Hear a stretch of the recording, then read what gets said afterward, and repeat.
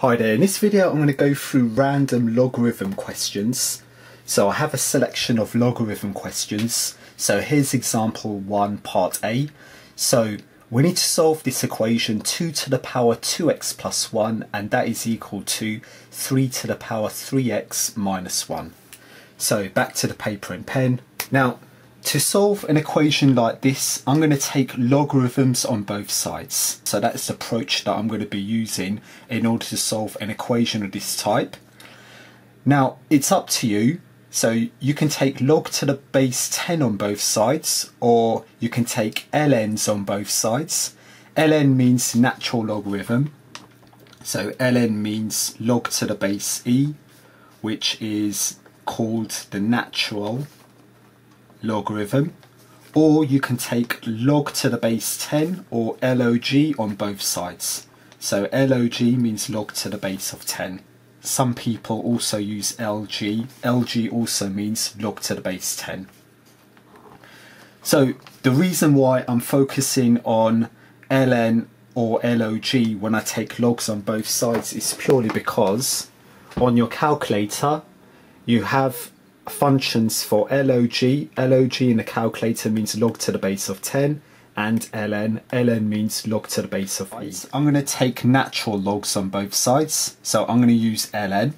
So in the first step, step number 1, so by taking natural logarithms, so natural logs on both sides. So in this case, taking natural logs on both sides means I need to write an ln in front of the left hand term. So the left hand term is 2 to the power 2x plus 1, and I'll also write an ln in front of the right hand term. So the right hand term is 3 to the power 3x minus 1. If you wanted to take logs on both sides, or log to the base 10 on both sides, the approach is similar. So you need to write log in front of the left hand term, 2 to the power 2x plus 1, and you need to write log in front of the right hand term, 3 to the power 3x minus 1. So as I say, it doesn't matter whether you take ln's or logs on both sides, the solution should be the same. So let's continue. So that is step number 1. Now in step number 2 is to use the power rule of logarithms. So in one of the videos that I did on logarithms, so I'll provide a link to that video in the description below.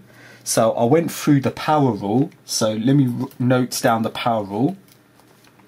So if you have log of b to the n to the base of a, that is the same as n log b to the base of a.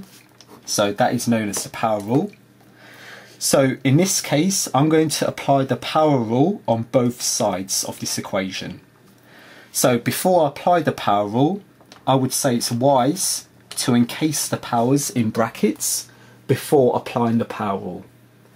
So on the left hand side, if I apply this power rule, I'll have 2x plus 1 ln 2, and that's equal to, application of this rule on the right is 3x minus 1 ln 3. If you were taking logs on both sides, step number 2 will be similar. You need to use the power rule on both sides of this equation. So back to this example. Now I'm going to expand brackets. So 2x times ln 2 is 2 ln 2x plus, so plus 1 times ln 2 is 1 ln 2, or simply ln 2. That is equal to 3x times ln 3 is 3 ln 3x minus, so minus 1 into ln 3 is 1 ln 3, or simply ln 3. Now from here on, I'm going to rearrange. I'm going to take my x terms to the left hand side and take the remaining terms to the right. So I'm going to move this x term to the left and this term to the right to give me 2 ln 2x, which is currently on the left.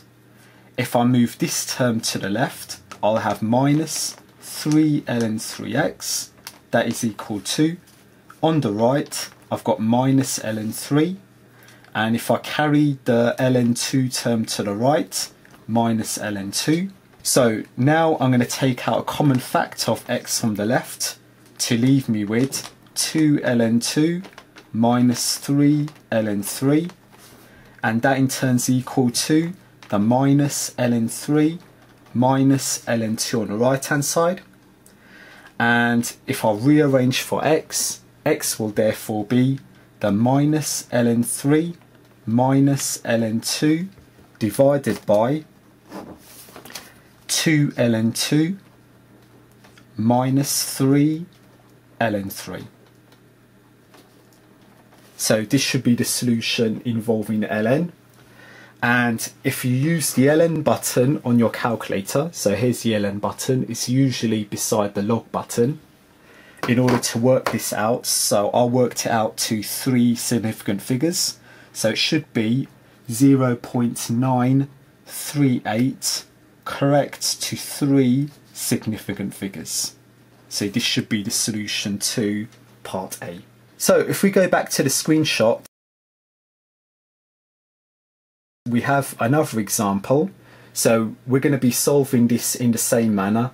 4 to the power 3x minus 2, that is equal to 7 to the power x plus 1. So why don't you have a go at this problem? So follow the methods that I explained and used in example 1 part A, and I'll give you the solution to part B so that you can check your answer.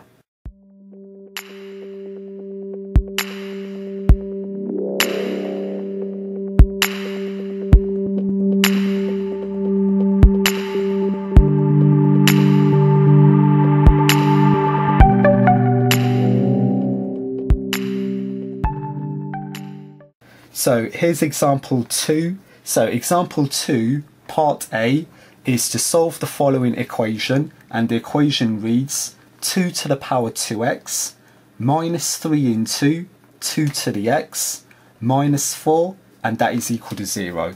So let me show you how to solve an equation such as this. So back to the paper and pen. So what I'm going to do first of all is I'm going to write 2 to the power 2x in terms of 2 to the power x. So as a side calculation, I'm going to write 2 to the power 2x in terms of 2 to the power of x. 2 to the power 2x is the same as 2 to the power of x squared. So remember one of the rules in indices, if you have x to the power ab, that is the same as x to the a to the power b. So this is the very rule that I'm applying in order to rewrite 2 to the power 2x as 2 to the power of x. So with this being said, I can rewrite this equation as 2 to the power 2x is the same as 2 to the x squared minus 3 into 2 to the power of x minus 4, and that is equal to 0 on the right. Now in the next step, I'm going to try and form a quadratic. So what I'm going to do is I'm going to let y equal 2 to the x. So if I let y equal 2 to the x, I can form the following quadratic in terms of y. So if I replace 2 to the x terms by y, I'm going to have y squared minus the 3, 2 to the x, which is y, minus the 4, and that's equal to 0 on the right hand side. So as you can see, now I have a quadratic. So I can factorize this quadratic. So if I factorize the left hand side, the factors being y minus 4, y plus 1, which is equal to 0, which in turn gives me two values of y. So either y minus 4 is equal to 0, which means that y is equal to 4, or y plus 1 is equal to 0, which means y is minus 1. So I've got two values of y in this case. So to work out the x values, let's go to this substitution. So let's refer to, so since y is 2 to the power of x, So let's calculate x first of all when y is 4. So when y is equal to 4, so when I replace y by 4 here, I'm going to have 2 to the power of x is equal to 4. Now 4 is the same as 2 to the power 2. And remember, in the video that I did on indices, if the bases are the same on both sides, so I've got a base of 2 on both sides, all you do is equate the powers. So since I've got a base of 2 on both sides, let's equate the powers to give us x is equal to 2. So that is your solution for x for the y value of 4. Now let's deal with y is equal to minus 1. So when y is equal to minus 1, if I replace y by minus 1 here, I'm going to have 2 to the x is equal to minus 1. And this equation cannot be solved. Okay, so I'm going to put a cross beside this equation. Even if you're thinking about taking logs on both sides, so the approach that I've used in example 1, log or ln of a negative number doesn't exist. So this equation cannot be solved. So all in all, you've got one solution for example 2 part A. The solution is x is equal to 2. Now I have another example. So a part B. So for part B, try and have a go at this example and I'll give you the solution to this problem so that you can double check your answer.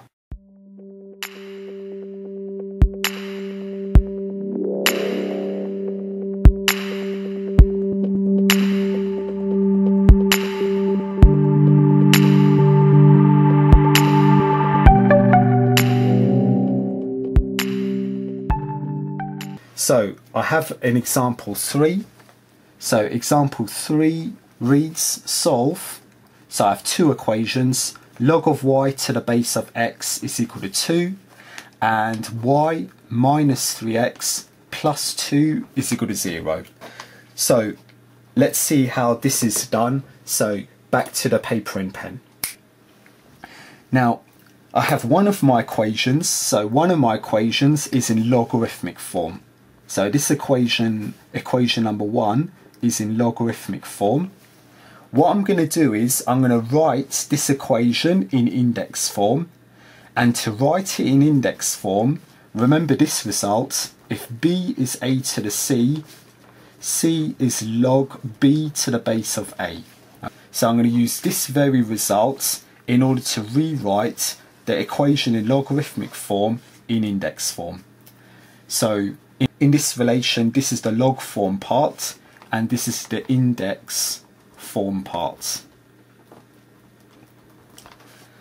So if I make a comparison of the equation in logarithmic form with this part of the relation which is also in logarithmic form, we note that the a term is x, so a is x, b in this case is y, so b is y. How about c? C is 2, so c is equal to 2. So if I replace a, b and c into the index form part of the relation, I'm going to have b, which is y, that is equal to a, which is x, to the power of c being 2. So I'm going to call that equation number 1. So I've got a second equation. So the second equation is y minus 3x plus 2, that is equal to 0. Let's call that equation 2. So as you can see, I've got a pair of equations to solve. So I'm going to solve these two simultaneously. What I'm going to do is I'm going to put y equals x squared straight into equation 2. So put y is equal to x squared into equation number 2. So if I put it into equation 2, y is x squared minus 3x plus the 2, and that is equal to 0 on the right. So I'm going to have a quadratic x squared minus 3x plus 2 is equal to 0 to solve. Okay. Now, I can factorise the left-hand side, or you could just as well use the quadratic formula. So if I factorise the left-hand side, the two factors are x minus 2 and x minus 1. And from here on, I've got two values of x. So either x minus 2 is 0, which means that x is 2. So that's the first solution for x. Or x minus 1 is equal to 0, which means x is equal to 1. So I've got two solutions for x in this case. So we need to work out the corresponding y's. I'm going to put the x values into equation 1, say. So put x values into equation number 1. So equation 1 is y is equal to x squared. So let's first calculate the corresponding y for x equals 2. So when x is 2, y is going to be x, which is 2 squared being 4. And let's do the same for when x is 1. So when x is equal to 1, so if I substitute into this equation here, y is x, which is 1 squared being 1. So I've got two solutions. The first solution is when x is 2, corresponding y is 4, and here's the second solution, when x is 1, corresponding y 1. So this should be the answer to example 3. So that completes this example, and that also ends the video, sadly. So I hope you enjoyed this video. If you did enjoy the video, a like is very much appreciated. Do plenty of practice related questions, and I hope to see you again. Thank you.